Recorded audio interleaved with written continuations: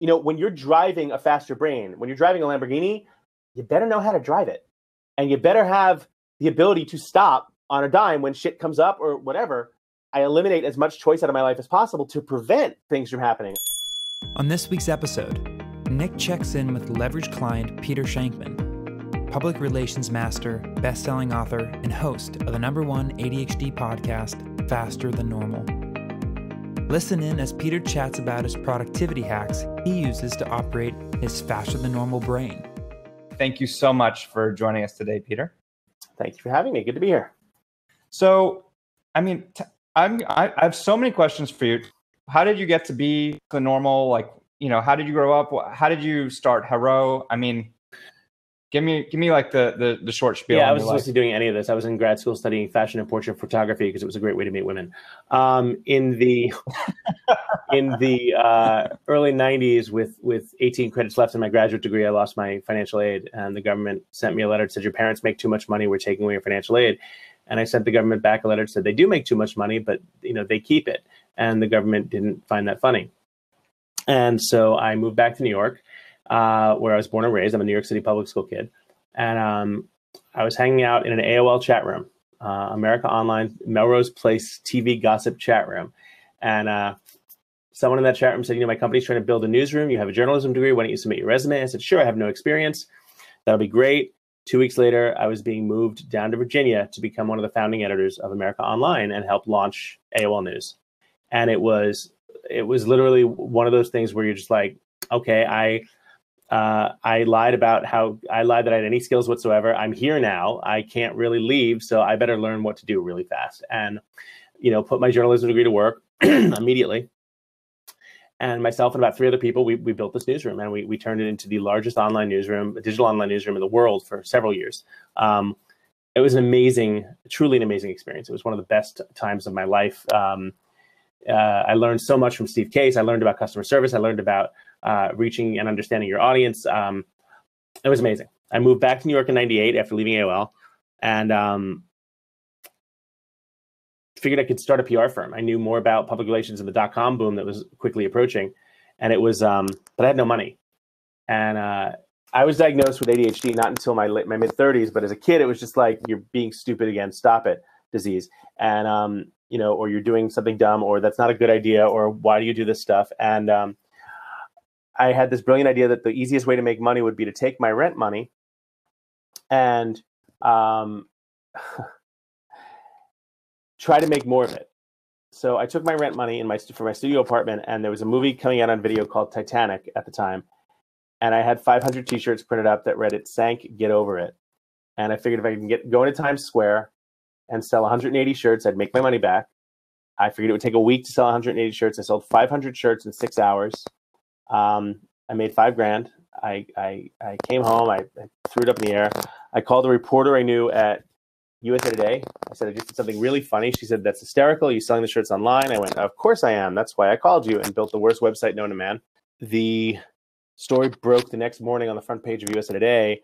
I found this out because my phone rang at 5:30 in the morning, and it was my hosting provider asking if I'd started advertising because I was crashing their servers, and I had no idea why. And in just under 2 months, I sold 10,000 shirts on the web, cleared about $100,000, started my PR firm. It was ridiculous. It was, but my whole life, and I didn't realize this until probably 20 years later when I learned what ADHD was. My whole life, it's been try it, see what happens, somehow make it work. To put it another way, I have 2 speeds, and I only have 2 speeds, and those 2 speeds are namaste and I'll cut a bitch, and there's no middle ground there. And so, while that's gotten me in trouble, I've learned how to use it to my advantage a lot. And, everything I've done, whether it's starting Help a Reporter Out, and in 3 years, literally fundamentally changing how journalists and sources find each other, and then selling that to Vocus, now Business Wire, whether it was that, whether it was launching Faster Than Normal, which is the podcast that focuses on ADHD as a gift, not a curse. And we're coming up on our 100th episode next week. We've had Tony Robbins and Seth Godin, and I'm seeking these people out. I've written a best-selling book on it. I've written 5 books. My latest is a best-selling book called Sonnenberg now, as of yesterday. Yes, and you'll be on next month. Yeah, and at the end of the day, I like to do things that help the world. I like to make the world better. I've had a little bit of success, and I think it's kind of responsible to send the elevator back down. And then the last thing I do is I launched a mastermind group of about 175 people in it called Shankminds. And when I sold Harrow, two things happened. I got a bunch of invitations to join these $100,000 a year masterminds that I had no desire to join. And the second thing was I realized that during all the good times of running Harrow, it was awesome. And during all the bad times, I had no one to talk to. And I realized that I desperately needed a tribe, and we all do. If we're entrepreneurship is awesome, but it's also lonely as hell. And I'm like, I got to change this. And so I built a mastermind group. We're digital. We're 90% online, and we have like 2 or 3 events a year. We have an event coming up in June. It's called Shankminds, and I decided to do it at a price point that entrepreneurs just starting out could also afford. So I charge $89 a month because my premise is, I want to see good people coming together to help good people. And that's sort of my thing. So yeah, I mean, I'm having a lot of fun. I'm very lucky. I'm very fortunate. I'm a single dad to a 5-year-old kid who's she's just awesome. And in my spare time, I fall out of airplanes. I'm a licensed skydiver.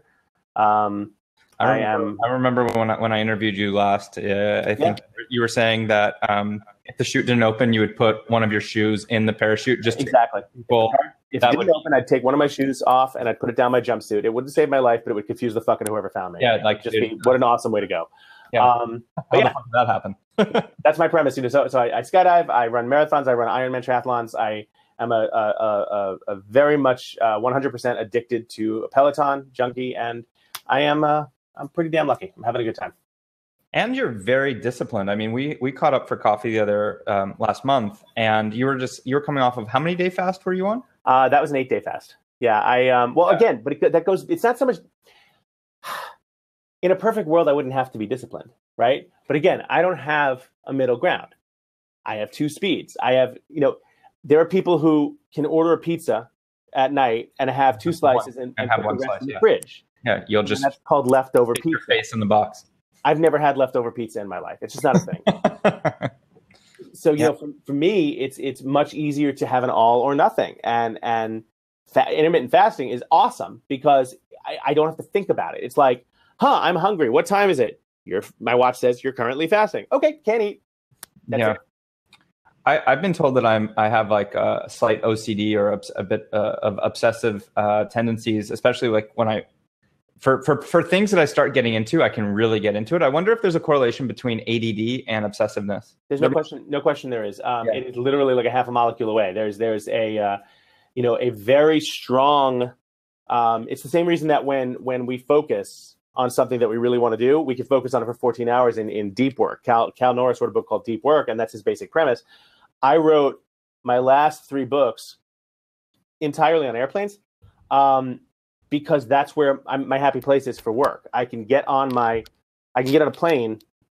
Like I actually booked a flight to Tokyo to write a book, not because I had to go to Tokyo, just because I needed 14 hours in each direction. I wrote chapters 1 through 5 on the flight out, went to the lounge, took a shower, got back on the same plane, same seat 2 hours later, wrote chapters 6 through 10, and came home with a best-selling book called Zombie Loyalists, using great service, great rabid fans.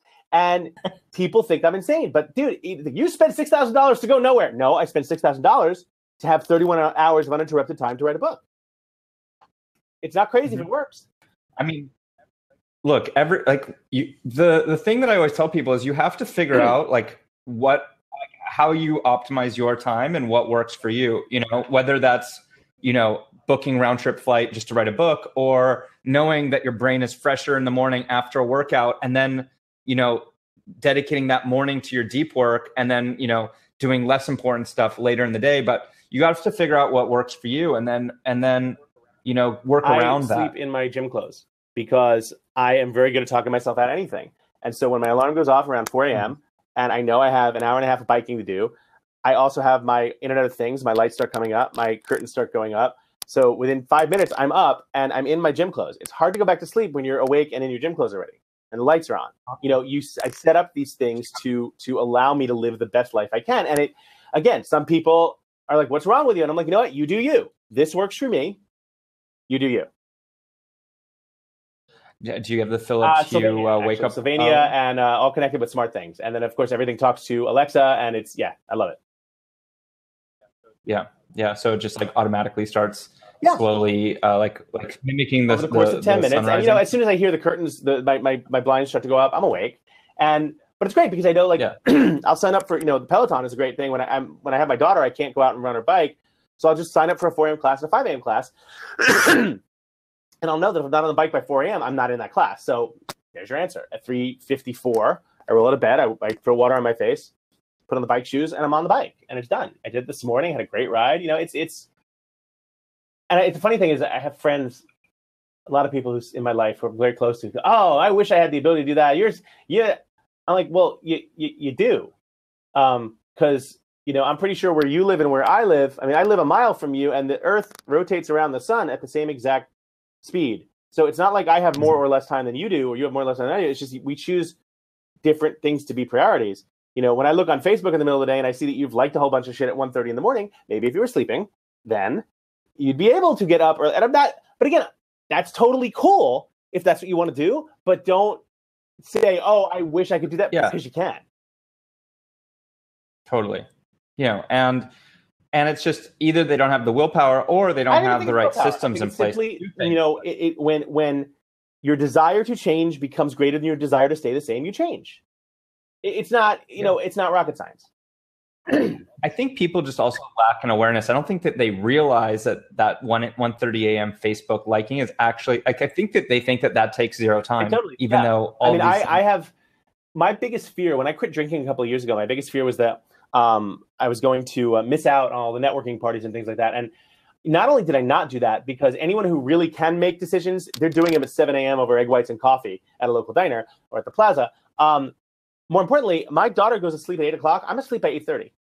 And in the 2.5, almost 3 years I've been doing this, I've missed nothing. My revenue has increased. My productivity has increased. My happiness has increased. My dopamine has definitely increased. My daughter always knows when I'm not on the bike in the morning, because I'll go to wake her up and be like, come on, honey, we have to get up. It's time for school. And she's like, Daddy, you're not as happy. You need to ride your bike. And it's like, kid's 5 years old. It's visible.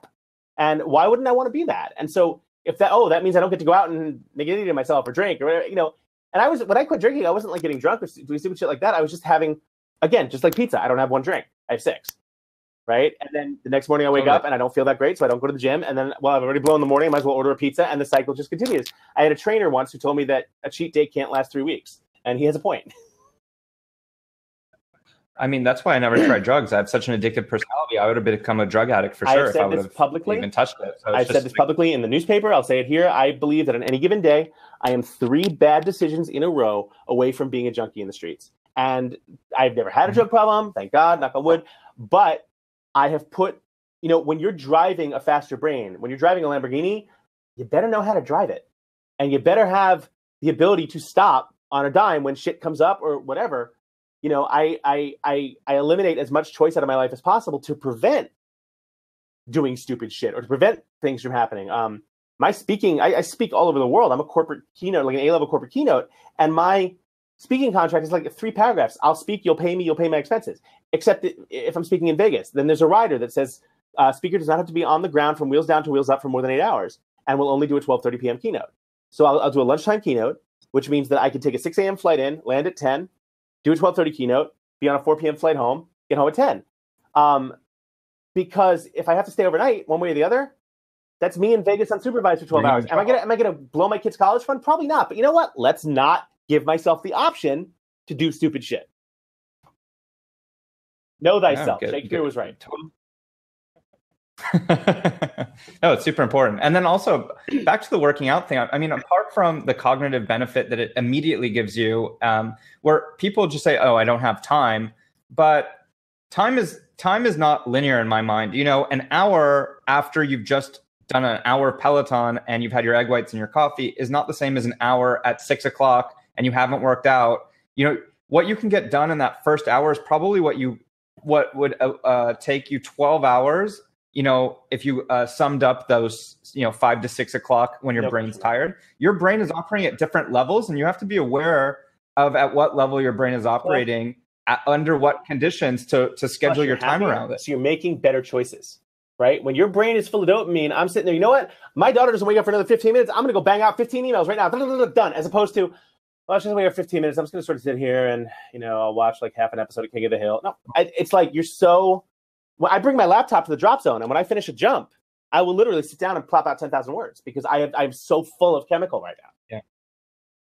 And it took me a long time to kind of realize that actually an hour of my brain is not the same depending on many different factors, right? And then another thing that took me way too long to figure out too is all this stuff, even if you don't buy into this, your brain's not the same under different conditions.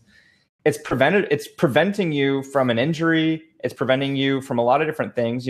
I overworked at a younger age, and the amount of wasted time in physical therapy or in pain or any of those things, if I would have just worked out for an hour a day, 5 days a week, I would have saved literally thousands of hours. The first one is every once in a while someone will leave Shankman. That's totally cool. But I'll ask them, hey, what's up? Why? Oh, I love what you have. I just didn't have the time. Well, no, you didn't have the priority. Let's understand the difference, because that's an insult to people who do make the time because they find it valuable. So you didn't have the priority. That's cool.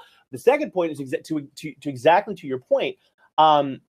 Starting something today. What's the really bad Tumblr quote? I hate all those quotes, but some of them make a lot of sense. In 30 days, you'll wish you started today, right? And mm-hmm. I know, how do I want to feel at 7 p.m. tonight? How do I want to feel at 8 p.m. tonight? That feeling that I want at 8 p.m. tonight starts at 4 a.m. this morning. And you just got to understand that.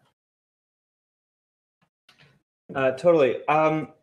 Also, sorry, my computer was losing battery, so I had to just charge it. Also, what people don't realize, like, let's take your mastermind, for instance, right? They might not realize the immediate value. Oh, why this is not directly applicable, right? But people are cutting you a check because they're paying you for all of your previous knowledge, and they might not even realize how valuable that is today. But there might be a sentence in like the whole entire conference, and that one sentence could completely change the way that they think. They could be asking themselves even just one different question, and by asking yourself one different question, it can fundamentally change the whole way you operate and think. So I think that it's becoming more and more of a pop. I think people are buying into these to the value of a mastermind, especially high level ones like yours now. But when I hear the same thing, my response is, if you just get one takeaway from it, you could get a 10x return easily. I actually have living proof of that. I was in a mastermind in Bangkok in 2013, and I came and I heard one person suggest something to me. Well, have you ever thought about doing it this way? And I can literally trace $75,000 back to that one question. Like I can draw you a map. What did the whole event cost with travel? $5,000, right? I can trace 75 grand back to that. And so that's the thing. It's like the New York event we're doing is deliberately on June 15th. It's deliberately designed for that. We have these roundtables where, we have keynotes and all that, but you also have like 21 minutes where you're sitting with 8 people, all of whom are other entrepreneurs. And you have 3 minutes to talk about your company and then 19 or 18 minutes to get bombarded with questions, right? Which totally changed the way you think about it. And again, my whole process in building these things was I didn't want these things to be limited to the people who have sold, multi-million-dollar companies. Because when I sold mine, I got all these offers to join. I'm like, where were you guys when I was having a shitty day and no one understood or couldn't have anyone to talk to? Remind me, I actually have a code for your audience. The event's on June 15th, and we're recording this on the 24th anniversary of my graduating from Boston University. So if your members go to shankminds.com/NYC, which is the event on June 15th, if they use the code BU, I'll drop $150 off the cost of the day for them. Awesome. We're gonna get behind that and promote it as well, because I believe in what you're doing, and also I'll be doing a roundtable there. So definitely go and check that out. How is it structured? What's the difference between the way that you do Shankminds? So Shankminds is entirely digital. A little bit of it, but Shankminds itself is digital. But in June, what does the agenda look like? The keynote is the opening keynote for the day is being. We have 100 people that are going to attend. The opening keynote is being given by the global head of corporate security for Bloomberg, who is a 35-year Marine who has since retired from the Marines, took this job, and he's going to talk about essentially what I'm feeling is to talk about is the concept of continuing to go when you don't want to go anymore, which I just never get tired of hearing from anyone. Then we're opening it up to 90 minutes of roundtables. So we'll get about 4 out of the 8 people at the table, get them on the hot seat. Then I'm doing an hour of media training, which comes from my experience as a journalist, running a PR firm, and running Harrow. I know what journalists look for, and I'm going to give everyone an hour of media training. Over the course of the day, we have a professional photographer who's going to be there who's going to shoot your headshots for free. That's going to be an added. That right there is like, that right there is there. The event is with the discount I gave you guys. It's like $549. Good luck getting headshots for under $549. The afternoon we have more roundtables. You're going to be doing a little bit. I'm giving a keynote towards the end of the day, and then we're probably going to everyone head over to a bar for. They'll drink and I'll have a Diet Coke. It's going to be an amazing. It's going to be a great day. We've sold out every single one we've done. It's being held at Convene on 52nd and 7th Avenue. It's June 15th. It's Friday. It's going to be a great day. I'm excited for it. Awesome. Yeah. Everyone, come and check it out. I can't tell you enough how smart and brilliant Peter is, and I've never been to one of these, but I'm excited to check it out because I'm familiar with your work, and I completely respect the work that you're doing, and I'm sure that this is something completely incredible, and it's at a price point that is not like some of these other ones where it's like 25,000 and you get, kind of it's more just like, I'm sure there's a big networking aspect as well to what you're doing, but it sounds to me like there's actually very practical feedback. Well, that's and the content. benefit. Everyone who joins, gets access to. They can then join Shankman's the digital group, and that's 150 people around the world. We got members we got the leading fashion photographer in Tokyo as a member, for God's sake, right? We have one of the top media strategists living in Dubai. Dubai is out there. I mean, we just have so many amazing people who literally want to help. I mean, the whole premise of joining the group is you have to be willing to give out as much as you get, if not more.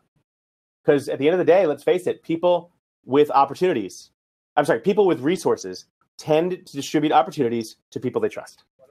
So what other, before we wrap up, what other ideas in the back burner do you have right now? Faster Than Normal is pretty awesome. I really, I'm seeing 5-year-olds getting put on amphetamines because they're acting like, they're 5. And I just think that's wrong. I'm not anti-medication, but I do believe that there is a middle ground, and I don't believe it needs to be a first line of defense. So Faster Than Normal is actually being turned into a documentary, which is going to be really exciting. We're doing a Kickstarter for that in a couple of months. We have a phenomenal director on board, an award-winning director. So that's going to be great. The podcast, if any of your members have ADHD, we'd love to have them on the podcast. The episodes are only 20 minutes long because, well, ADHD. So it should be, that's really great. And I'm having fun. I'm, like I said, having a blast. And the documentary, where is that? Is that going to be like a Netflix documentary? Or? Yeah, I wouldn't mind submitting it. Again, I just want to get it out there. And I every time I talk to kids at schools or elementary schools or talk to parents, whatever, and I'm like, I meet these kids who they're like 12 years old and they've been told since they're 4 years old, they're broken, there's something wrong with them, they need to be fixed. And I'm like, dude, you fucking don't. You're awesome. Your brain is so much faster. You have to just learn to drive it. And I want to keep taking that message because, like I said, when I was a kid, it didn't exist. It was sit down, you disrupt in the class disease. And my childhood, I had great parents. I love my parents, but my school days really sucked. I got my ass kicked on a daily basis. And, if I'd known how to shut up, I probably wouldn't have. And I just want to tell that story a little bit and get kids to realize that they're not broken, they're gifted.